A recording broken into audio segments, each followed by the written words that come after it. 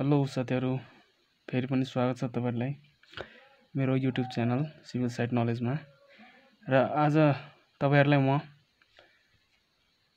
Calculation of quantity by area method चाहिँ सिकाउन गइरहेको छु।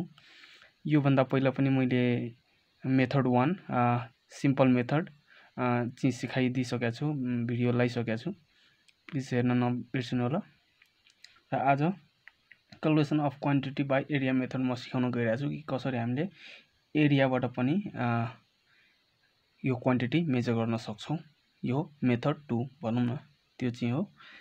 सुरुमा हामीले कतै कुनै सेक्सनको स्ट्रक्चर लाउनु परेको छ भने हामीसँग ड्राइङ हुन्छ र ती ड्राइङ अनुसार हामी काम गर्छौं।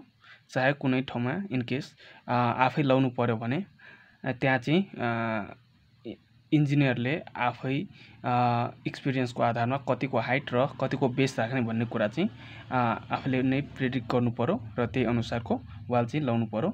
र इन केस मानौ हामीले कुनै ठाउँमा एउटा सपोज वाल लायौं भने हाम्रो सेक्सन एउटा हुन्छ, हाइट पनि हुन्छ, लेन्थ पनि हुन्छ र त्यसको सेक्सन यानी कि बेस पनि हुन्छ। र त्यसैगरी म एउटा यो area method second method 2 by area method चाहिँ म सिकाउन गइरहेको छु। सपोज हामीले कुनै ठाउँमा एउटा वाल लगायौं हैन, त्यसको सेक्सन सुरुमा ड्रा गर्यौं। यो चाहिँ हाम्रो सेक्सन हो, यो सेक्सन हो र यो चाहिँ पीसीसी गरेको छ वाल मुनि र यो सोलिङ हो हाम्रो है। र यो चाहिँ हाम्रो बाहिरबाट हेर्ने फेस हो, यो चाहिँ फेस अफ वाल हो जुन कि हामीले प्रत्यक्ष रूपमा डाइरेक्टली बाहिरबाट रोड साइडबाट हेर्छौं हैन। आउटर भनौं न, आउटर भाग, आउटर फेस। र यसको यो जुन सेक्सन छ त्यो चाहिँ हामी यहाँ ड्रा गरेछौं। किनभने हामीले इन केस वाललाई, यो चाहिँ फ्रन्ट भ्यू हो भने हामीले वाललाई काट्यो भने, सेक्सन वाइज काट्यो भने, यसरी सेक्सन वाइज सपोज काट्यो भने हाम्रो सेक्सन यस्तो हुन जान्छ। ल अब म चाहिँ यहाँ के भन्न गइरहेको छु, सपोज हाम्रो एउटा वालको लेन्थ यल छ, टप लेन्थ पनि यलै छ, बटम लेन्थ पनि यल छ, कन्स्ट्यान्ट भयो। र अब के कुरा गरौँ भने हाइटको कुरा गरौँ। अब हाइट चाहिँ सपोज सेम छ, बोथ साइड हाइट सेम छ, यता पनि हाइट एच, यता पनि हाइट एच हैन। र इन केस हाइट छ भने हाइट अनुसार हामीले बेस राख्नु पर्ने हुन्छ, त्यही अनुसार हाम्रो बेस पनि सिमिलर हुन्छ, यो साइड पनि र अर्को साइड पनि। र टप हाम्रो 0.5 मिटर छ मानौ, र त्यसको नोटेसन टी होस् हैन। त्यस्तो छ भने हामीले के गर्ने हो, एरिया मेथडबाट हामीले यहाँ क्याल्कुलेट गर्न खोजेका छौं। अब एरिया मेथडले के गर्छ भने सुरुमा हामीले यसलाई चाहिँ यो जुन सेक्सन छ, यो सेक्सन यो सोलिङ पीसीसी छोडेर है, यो सोलिङ पीसीसी बाहेक यो जुन हाम्रो सेक्सन छ साइड भ्यूबाटको हो, यो सेक्सनको एरिया सुरुमा हामीले निकाल्नु पर्ने हुन्छ। र तपाईलाई थाहा नै छ एरियाको फर्मुला के हो, लेन्थ इन्टु ब्रेथ हो कि हैन, लेन्थ इन्टु ब्रेथ। ल सपोज हामीले हाइट चाहिँ 6 metre मान्यौं, both side similar height, र यसको बेस 50% ले सपोज दियो भने 60% पनि हुन्छ, 50% ले नै यहाँ मानौं 3 मिटर भयो यसको हाइट अनुसारको बेस, यहाँ पनि 3 मिटर सिमिलर हाइट भएपछि टप यसको हामीले 0.5 मिटर मान्यौं। भनेपछि यहाँ सेक्सनमा के आयो, टप 0.5 मिटर र यसको बेस कति आयो 3 मिटर र हाइट 6 मिटर। अब हामीले एरिया निकाल्नु पर्छ। सुरुमा फर्मुला के हुन्छ एरियाको, लेन्थ इन्टु ब्रेथ। अब एरिया अफ सेक्सन, अब लेन्थको ठाउँमा हाम्रो के छ, यहाँ हाइट छ, लेन्थको ठाउँमा के गर्ने, हाइट राख्ने। अब ब्रेथ त छँदैछ हाम्रो, बेस आइगयो भनेपछि अब हाइट इन्टु बेस हुनु पर्यो, हाइट इन्टु बेस। अब हाइट त हाम्रो कन्स्ट्यान्टै छ, बोथ साइड यहाँ 6 मिटर, यहाँ चाहिँ हाइट सिमिलर छ भनेपछि ब्रेथ हाम्रो चाहिँ अब यो के गर्नुपर्ने हुन्छ भनेपछि यो जुन ब्रेथ छ नि चौडाइ हो, यसलाई चाहिँ हामीले रेक्टेंगलको शेपमा चाहिँ दिनु पर्यो क्या। यो जुन सेक्सन छ यसलाई चाहिँ रेक्टेंगलको शेपमा चाहिँ ल्याउनु पर्यो। अब हाम्रो हाइट त एउटै हो, यता पनि यो साइडबाट पनि लिँदा सेम, यो साइडबाट पनि लिँदा सेम, तर बेस हाम्रो फरक हुन जान्छ र यसलाई हामीले रेक्टेंगलको शेपमा चाहिँ ल्याउनु पर्ने हुन्छ, जसले गर्दा हामीले एरिया निकाल्न सजिलो होस्। अब यसको बेस त मुनि फरक छ, टप पनि फरक छ। अब यसलाई त एउटा सेक्सन बनाउनलाई रेक्टेंगल शेपमा ल्याउनु पर्यो, के गर्ने यसलाई, यसको एभरेज लिनुपर्छ। बेसको ब्रेथ लिँदाखेरि एभरेज लिनुपर्छ, यसको र यसको, यो टपको, बेसको र टपको ब्रेथ एभरेज लिनुपर्छ। भनेपछि बी एभरेज के हुन्छ हाम्रो, be plus T divide by 2, be plus T divide by 2 average आउँछ। 3 प्लस 0.5 डिभाइड बाई 2 कति आयो हाम्रो, 1.75 मिटर हाम्रो के हो, ब्रेथ, एभरेज ब्रेथ भनेको height into बेसको average, breath average भनेपछि कति, हाम्रो हाइट कति छ, 6 छ, इन्टु बी एभरेज, यहाँ कति आयो, एरिया 10.5 मिटर स्क्वायर युनिट हैन। अब हामीले भोल्युम निकाल्नु पर्ने छ वालको, यो सपोज वाल हो भने यसको भोल्युम निकाल्नु पर्ने छ, यहाँदेखि लिएर यो सोलिङ पिसी बाहेक निकाल्नु पर्ने छ बाई एरिया मेथड। अब क्वान्टिटी भी, भोल्युम भी बराबर एरिया इन्टु लेन्थ। अब लेन्थ हाम्रो कन्स्ट्यान्ट छ, एरिया कति आयो यति, अनि लेन्थ कति 8 मिटर छ हाम्रो, इक्वल टु 84 मिटर क्युब, यो हाम्रो भोल्युम भयो। अब यो त भयो एरिया मिटर, एरिया मेथड। अब यो भन्दा जुन पहिलाको भिडियोमा मैले बनाएको थिएँ by simple formula method, length breadth into height, simple formula जुन मेथड छ त्यो अनुसार। अब 84 आयो, अब यो करेक्ट छ कि छैन यसलाई त चेक गर्नु पर्यो हैन। बाई सिम्पल मेथड, यो भन्दा अघिल्लोको मेथड 1, यो चाहिँ मेथड 2 हो हाम्रो, मेथड 2 हो हैन। अब यो मेथडबाट पनि चेक गरौँ हो कि हैन। By simple solve by simple formula, quantity भनेको volume into length breadth height. अब त लेन्थ एभरेज चाहियो, ब्रेथ पनि एभरेज चाहियो, हाइट पनि एभरेज चाहियो हैन। अब हाइट हेरौँ त simple फर्मुलाबाट, height both side similar छ भनेपछि एभरेज त्यही आउँछ, 6 मिटर आउने भयो। लेन्थ त कन्स्ट्यान्टै छ हाम्रो, र ब्रेथ हाम्रो बी एभरेज कति छ 1.75, पछि 8 इन्टु 6 इन्टु 1.75 कति भयो हाम्रो 84, सिमिलर आयो, यहाँ पनि 84 आयो, यहाँ पनि 84 भनेपछि हाम्रो बाई एरिया मेथडबाट पनि हामीले निकाल्न सक्छौँ। र यो चाहिँ के कन्डिसनको लागि हो, सिमिलर हाइट कन्डिसनमा चाहिँ यस्तो भयो। अब कुनै ठाउँमा हाम्रो हाइट अप डाउन हुन सक्छ हैन, कम घटबढ हुन सक्छ, र यो टप पनि कम भनेपछि हाइट हाम्रो तलमाथि भयो भने बेस पनि तलमाथि हुने भयो, यो पनि तलमाथि हुने भयो भनेपछि अब इन केस बेस तलमाथि लो हाइट अनुसार त फरक भइगयो। अब टप पनि कुनै ठाउँमा डिफ्रेन्ट दिइसकेको छ भने त्यसको बारेमा पनि एउटा छँदैछ मसँग, हेरौँ एउटा अझै नमुना। ल अब के कुरा गरौँ भने, ल सुरुमा हाम्रो त्यही अनुसारको एरिया मेथड यसरी गर्ने हो। अब हेरौँ height different, height h1 3 metre छ सपोज, h2 5 मिटर छ हाम्रो, टप t1 t2 भनेपछि यसको बेस कति हुने भयो, b1 हाइट अनुसारको बेस, h1 हाइट छ भने बेस b1, h2 हाइट छ भने base b2, length as a constant हामीले छोडिदिउँ, लु केही छैन भनेपछि यहाँको सेक्सन हामीले यो साइडमा लिँदा कस्तो देखिन्छ, हाइट 3 मिटरको आयो, टप हाम्रो अब t1 हुनेछ, यहाँ टप t1 र बेस यहाँको अब हाइट अनुसारको बेस चाहियो, सपोज हाइट यहाँ 3 मिटर छ भने हाम्रो 50%ले कति हुने भयो 1.5 मिटर बेस b1। अब यो साइडको सेक्सन हेर्दाखेरि हाइट हाम्रो 5 मिटर छ भनेपछि बेस b2 h2 भयो भने हाइट h2 भने बेस b2, बेस कति भयो 50% हाइटको 2.5 मिटर भयो। अब टप यो t2 भयो हाम्रो, t2 भयो।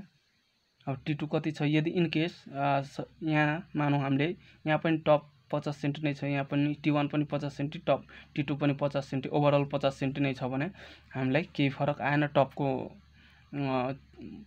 विड्थमा, तर यहाँ बेसको विड्थमा हाम्रो फरक चाहिँ आयो। अब यसलाई चाहिँ अब हामीले बुझ्नुपर्ने हुन्छ। अब यस्तो सिचुएसनमा के गर्नुपर्छ भने टप सपोज यस्तो सिचुएसनमा के गर्नुपर्छ भने बेसको एभरेज चाहिँ हामीले यसलाई चाहिँ यो जुन सेक्सन छ फिगर छ यो फिगर यसलाई चाहिँ हामीले मोडिफाई गरेर एउटा अर्को फिगर चाहिँ बनाउनु पर्ने हुन्छ जसको बेस चाहिँ सिमिलर एउटै होस् बेस यसको सपोज यो दुईटाको एभरेज लियो भने एउटा एभरेज क्वान्टिटी त आउँछ एभरेज लेन्थ आउँछ एभरेज विड्थ भनेपछि b1 र b1 plus b2 divide by 2 यसको एभरेज बेस आउँछ यो वालको र इन केस यहाँ फरक छ भने t1 plus t2 divide by 2 गर्दा यसको पनि टप एभरेज आउँछ भनेपछि सुरुमा बेस एभरेज लिने त्यसपछि टप एभरेज लिने र यहाँ चाहिँ के गरेछ भने टप t1 पनि 0.5 र t2 पनि 0.5 नै दिएको छ र अब चाहिँ यसलाई हामी सपोज b1 b2 लाई मोडिफाई गरेर सेम बेस भएको एउटा एभरेज बेस भएको सेक्सन बनाउनु पर्ने हुन्छ जसले गर्दा चाहिँ हाम्रो एउटै सेक्सन चाहिँ आओस् दुईटा हैन एउटै सेक्सन आओस् बेस चाहिँ एउटै होस् यो सेक्सनको र हाइट चाहिँ मात्र फरक हो र टप चाहिँ फरक छ भने फरक होस् टप पनि एउटै एभरेज लिएर एउटै बनाऊ भनेपछि इन केस हामीले यो b1 b2 यहाँ बेस छ भने यसलाई एभरेज बेस लिएर हामीले सपोज b1 b2 छ एभरेज बेस लिएर यो फिगरलाई मोडिफाई गरेर बेस चाहिँ एभरेज लगिदिने र टप पनि एभरेज बनाइदिने बेस b1 b2 छ यहाँ अब यसलाई मोडिफाई गरेर हामीले बेस एभरेज सेम बनाइदिएको र टप पनि t1 t2 छ सिमिलर बनाइदिएको t मात्र बनाइदिएको भनेपछि यसको टप पनि यो साइडको हाइट 3 मिटर हाइट अनुसारको टप पनि एउटै हुने भयो र यसको बेस पनि एउटै हुने भयो एभरेज लिँदाखेरि मोडिफाई गरेर र यसको हाइट अनुसार बेस पनि त्यही एभरेज नै आउने हो र टप पनि एभरेज नै टप हुने भयो भनेपछि अब यसलाई हामीले यो फिगरलाई चाहिँ हामीले मोडिफाई गरेर एभरेज यसरी बनायौं अब एभरेज कसरी लिने हैन अब यहाँ बी एभरेज कसरी गर्यौं सुरुमा यो बेसको average b1 plus b2 divide by 2 कति हुँदो रहेछ सपोज यहाँ हाम्रो हाइट अनुसारको बेस कति हुन्थ्यो 1.5 प्लस b एभरेज बराबर b1 plus b2 divide by 2 कति हुन्छ 1.5 प्लस 2.5 डिभाइड बाई 2 कति भयो 344 डिभाइड 2 मिटर 2 मिटर हाम्रो एभरेज बेस भयो त्यही अनुसार यसलाई मोडिफाई गरेर एभरेज बेस यति लियो अब टप t1 पनि 50 छ यहाँ t2 पनि 50 छ भनेपछि यसको एभरेज 0.5 नै आउने भयो भनेपछि टप 0.5 नै आयो हैन भनेपछि टप यसको पनि 0.5 नै मिटर हुने भयो र यसको पनि 0.5 मिटर नै हुने भयो तर यसको एभरेज बेस के भयो यो वालको बी एभरेज भनेपछि यहाँ बी एभरेज हामीले लियो 3 मिटर हाइटको लागि र 5 मिटर हाइटको लागि पनि यहाँ क्याल्कुलेट गर्नलाई बी एभरेज नै लियौं भयो अब सिमिलर टु दिस सुरुमा हामीले जुन गर्यौं हामीले यो गर्यौं नि सुरुमा सिमिलर हाइट भएको त्यही अनुसार हामीले अब गर्नुपर्छ फर्मुला के हुन्छ हाम्रो सुरुमा एरिया मेथड हो एरिया निकाल्नु पर्यो अब सुरुमा यसको एरिया निकालौं यसको ल एरिया भन्दा पनि सुरुमा के गरौं अब यसको बेसको एभरेज अब यहाँ त हामीले एभरेज गरेका थियौं b plus t divide by 2 हैन b एभरेज फुल्ली हैन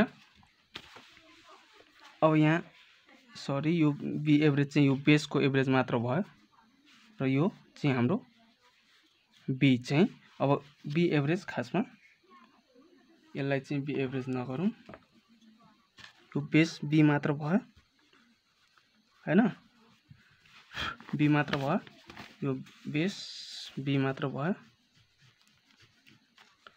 हैन यसलाई b गर्यौं अब b एभरेज लिँदाखेरि हामीले के गर्नुपर्छ यो दुईटै b यो पनि अब b नै हुने भयो मोडिफाई गरेर यो पनि b नै हुने भयो b आयो हाम्रो 2 मिटर भयो यो सिमिलर अब b एभरेज निकाल्नु पर्ने छ भने हामीले हाइट र ब्रेथ बनाएको थियो र ब्रेथमा एभरेज लिनु पर्छ अब यो b एभरेज निकाल्नु पर्यो अब यो b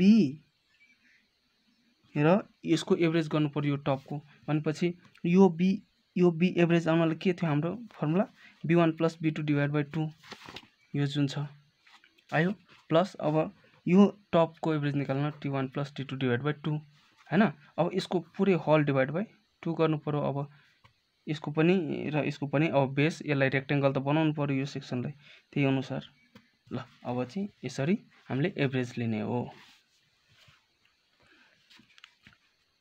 नभए सिम्पली बी एभरेज यहाँ के छ, अब यहाँ हाम्रो कति बी एभरेज आएको थियो, सपोज बी कति आएको थियो 2 मिटर आएको थियो,